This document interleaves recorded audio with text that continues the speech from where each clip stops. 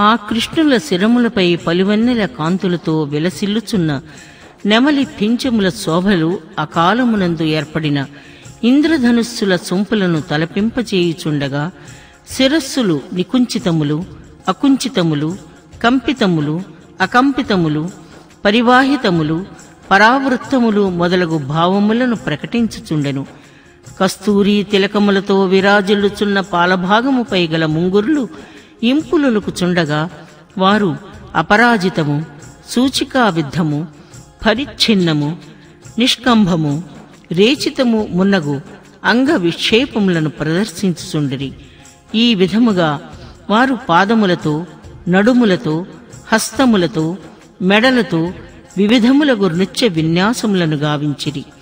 అప్పుడు ఆ రాసక్రీడ జనులందరి మనస్సులను ఉత్సాహమును ఇనుమడింపచేయుచు పాలసముద్రము వలె ఉజ్వల రసాభావి రామమై అలరారినది. అది రాగ పరిపూర్ణమై రామరాజ్యము వలె విరాజిల్లినది. అది నిండైన చంద్రమండలము వలె కువలయానందకరమై తేజరిల్లినది. అది నందన వనము వలె భ్రమర విరాజమానమై రంజిల్లినది.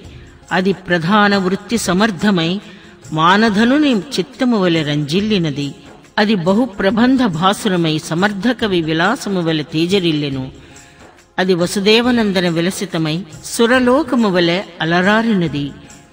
అది శిష్ట పురుష చరితము వలె భూలోకమునందును గగనతలమునందును వ్యాపించి ఖ్యాతి వహించినది. అది అంగహార మనోహరమై సుందరీమణి వలె విరాజిల్లినది. అది అనేకచారి సుకుమారంబై కైలాసము వలె తేజరిల్లినది. అది ఉద్దీపిత వంశమై సుకుమార వృత్తము వలె భాసిల్లినది. అంతట గోపవనితలు కృష్ణునితో కూడి మేఘమధ్యమున గల మెరుపు తీగలను తలపింపచేయుచు ఉత్సాహముతో ఆటపాటలను నెరపిరి. అప్పుడు వారి నడుములు అటూనిటూ కదులుచూ వయ్యారములు పోయెను. చిరునవ్వులు వెల్లివిరిసెను. హారములు చిక్కులు పడెను. కటిసూత్రములు సడలెను. చూపులలో మెరపులు చిందెను. శరీరములు అన్నియూ చెమర్చెను.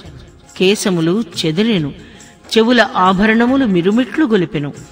మచ్చలేని చంద్రుని వలె ఆహ్లాదకరమైన ముఖములు గల గోపికలు కమలనయనుడైన శ్రీకృష్ణునితో చేరి నృత్యములు వనర్చుచుండగా వడ్డాణములయందలి చిరుగజ్జల సవ్వడులు, కాలి అందెల రవళులు, కంకణముల మ్రోతలు వీణుల విందు గావించెను.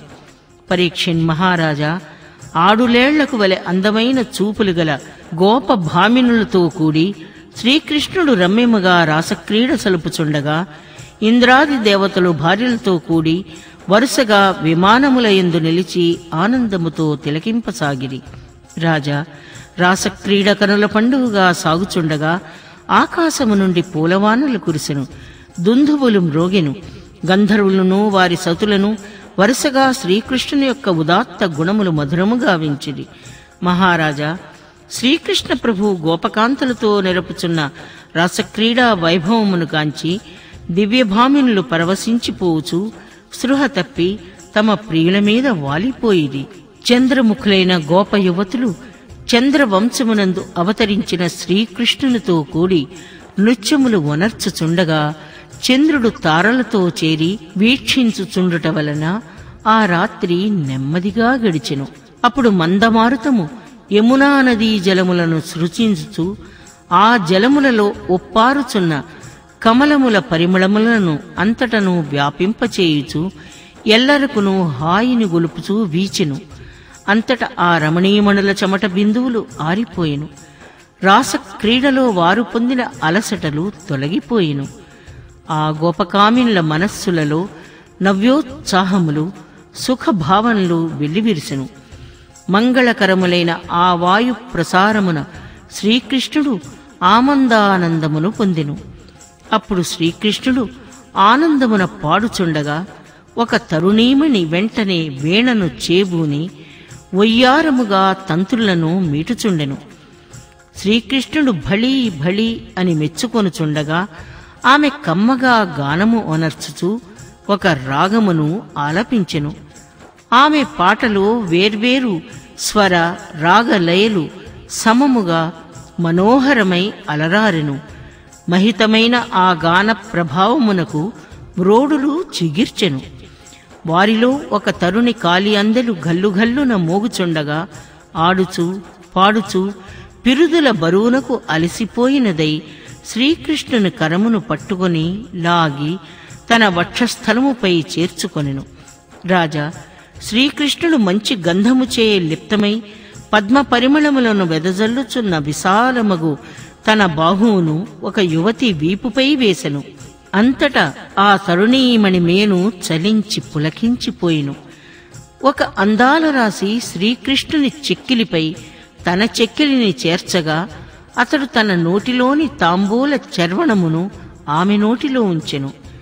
ఒక భావ నృత్యం మొనర్చుచూ అలసిపోగా ఆ స్వామి తన బాహువును ఆమెకు ఊతగా చేసెను. ఆటపాటలలో చెమట పట్టిన ఒక కన్య ఆ ప్రభువును చేరగా అతడు తన కొనగోళ్లతో ఆమె వక్షస్థలంపై గల స్వేద బిందువులను తొలగించెను. ఒక ఇంటి యొక్క ముంగుర్లు ఆమె నొసట తీర్చిదిద్దబడిన కుంకుమ రేఖపై పడగా శ్రీకృష్ణుడు వాటిని తొలగించుచూ దువ్వెను. ఒక పడతి పాట పాడి పాడి అలసిపోగా ఆ ప్రభు తన అధరామృతంతో ఆమెను చక్కగా ముద్దాడి ఆదరించెను. ఒక భామకు ఒక హారము భుజమునకు చుట్టుకొనగా కాంతుడు ఆమెను తన అక్కును తీర్చుకొనెను. రాజా, రాసక్రీడలో అలసిపోయిన ఆ కాంతలను శ్రీకృష్ణుడు చిరునవ్వుతో మురిపించుచూ అరచేతులతో నిమురుచూ కలికి చూపులతో సంతోషపెట్టుచూ సరసాలాపములతో ఉత్సాహపరచుచూ కనికరమును చూపుచూ మన్ననలతో ఆదరించుచూ ఊరడించెను. మిగుల హాయిని గూర్చడి కృష్ణప్రభువు యొక్క తమ స్పర్శతో గోపభామిలందరూ పరవశులైరి. అప్పుడు వారు తమ పమిటలు జారిపోవుటను వస్త్రములు సడలుటను ఎరుంగకుండిరి. అట్లగుటలో ఆశ్చర్యమేమున్నది. అంతటా ఆకాశమునందున్న దివ్యాంగనలు ఆ దృశ్యమును చూచి మోహమున మునింగిరి. పరమాత్ముడైన శ్రీకృష్ణుడు ఆత్మారాముడయ్యను. ఈ విధముగా గోపికలందరితోడను తన ప్రతిబింబములతో క్రీడించు బాలుని వలె రాసకేళి నెరపెను. నందకుమారుడైన శ్రీకృష్ణుడు మనతో కూడి ఆడుచు తన చిరునవ్వులతో చూపులతో పలుకులతో మనలను ఆనందమున ఓలలాడించెను. ఇది మనము పూర్వజన్మలలో చేసుకొనిన సుకృతముల ఫలము అనుచు గోపికలు తమ మనస్సులలో పొంగిపోయిరి. జలక్రీడాభివర్ణనము. ఈ విధముగా శ్రీకృష్ణుడు రాసకేళిని ముగించుకుని వడగండ్లతో కూడిన మెరుపు తీగల వల ఉప్పుచున్న చెమట బిందువులతో విలసిల్లుచున్న గోపకాంతలతో కూడి జలక్రీడల యందలి కుతూహలముతో యమునా నదీ జలములలో ప్రవేశించెను. అంతటా ఆ సుందరీమణులు ఆ ప్రభువు కంటెను ముందుగా దిగి ఇచ్చట గిలకలలోతు, ఇక్కడ మోకాళ్లలోతు, ఈ ప్రదేశమున మొలలోతు, ఈ స్థలమున నడుములోతు, ఇక్కడ రుములలోతు అని అనుకొనుచు అందు ప్రవేశించిరి.